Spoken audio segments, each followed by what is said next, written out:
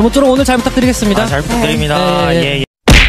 Man, I hate you. You disgust me. 자, 그럼 오늘도 김승민 씨, 제가 오늘 함께하는 기념으로 아주 특별한 무대들을 선물로 준비해왔습니다. 자, 입맛대로 골라주세요.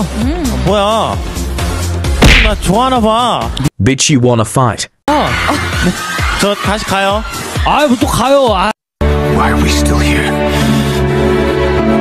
Just to suffer every night. 떡 하나 주면 안 잡아먹는 띠야. 와, 무서워라. 저 김승민, 오늘 김승민으로 변신합니다. 다들 기대하세요. 뒤에 오라. Let him talk. 쫓아온다. 오디오. Quick AD break before you continue watching. Hey, you. Are you looking for some kpop merch? BTS merch to Straykids merch. You can choose from different varieties of clothing. They offer free worldwide shipping over $49.90. It is easy to use, and it is very convenient. Click the link in description now. Discount code is also in the description. Get awesome limited discounts from 15% up to 50% off. Use the link in my description.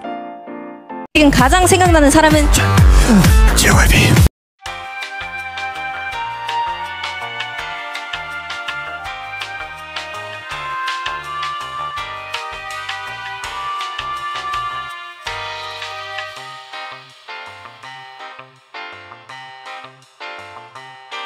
승민 씨, 사랑하는 사람에게 들려주고 싶은 노래는? 나 너 좋아하나 봐.